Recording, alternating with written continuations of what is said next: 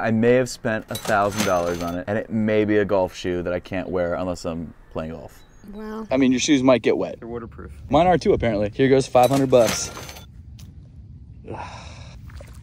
That sucks. Actually, it is kind of rolling off the top.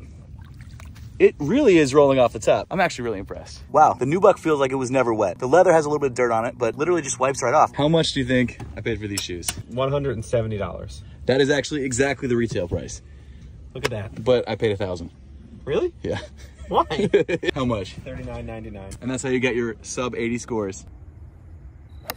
Is that my ball right there? The little red guy? Or is that a leaf? Yeah. No way. I think that's one of the best hits I've ever had. I can't believe that. I mean, I don't suck as bad as I thought. Yo, it's the shoes, I'm telling you. So what would you rate these shoes out of 10? 7.3. Oh, okay. I think I genuinely like these more than I expected to. I think like an 8 or 9.